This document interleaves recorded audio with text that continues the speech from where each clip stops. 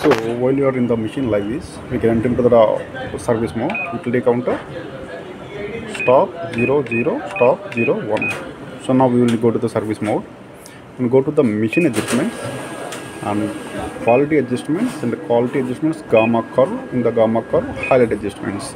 So these are the values what we have, and once you print this chart, you will get the chart like this.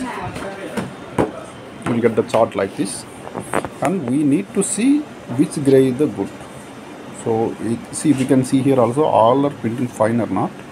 Also we need to see which gray is the good. If you want to, or like if you want to add a little bit or add yellow, you need, if you want this gray, so then you need to add the yellow. If you want this gray, you need to add magenta. If you want this side, like if you want this one, so they are coming diagonally, this is the cyan, so we need to reduce cyan. So like that we need to exactly make the gray first to stabilize the machine before we are going for the color adjustments.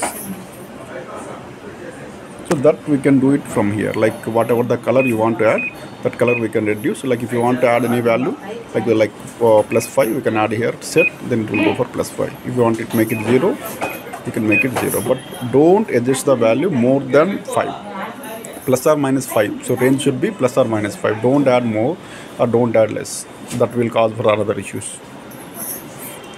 And this is for the screen 1. If you are using the screen 2, and we need to adjust the values again for the same like if it is the other screen, you need to add the values. Normally we will always use the screen 1, so we can use the screen 1 only. And how to